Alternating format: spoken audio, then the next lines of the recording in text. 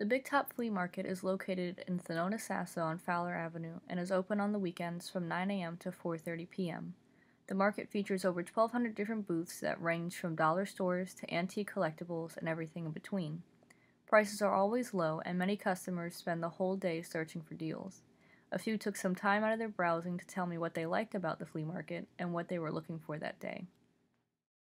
The variety. Basically, you get to browse and check everything out. I don't really have anything set in mind when I come out. I just look for bargains, and if I can use something, then I use it. At a produce stand, that's what she told me. I went with her. And people watching and the variety. I mean, it's worthwhile coming. What are some of the things that you guys look out for whenever you come? Toys for grandkids, Okay. main thing, and knickknacks for us. Whether you're searching for toys, a new companion or two, or just some knickknacks, the Big Top Flea Market has it all. Vendors come from all over the Tampa Bay area to set up shop and sell their products in the relaxed atmosphere of the market. Some vendors sell at the flea market as a hobby or a quick way to make some cash, while others make their living here. Kyle and Donna have taken some time out of their busy day to talk about what they do at the flea market and why they enjoy it.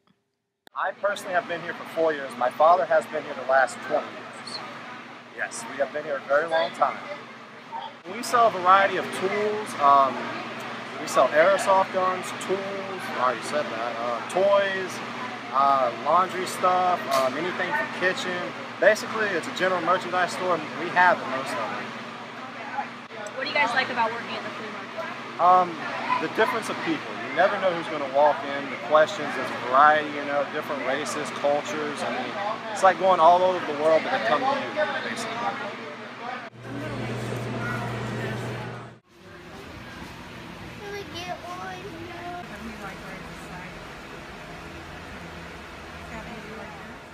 But I've worked for him for, I believe, 17 years at different flea markets, but we've been at this one for probably 14 years. And it's a ball. You meet a lot of nice people.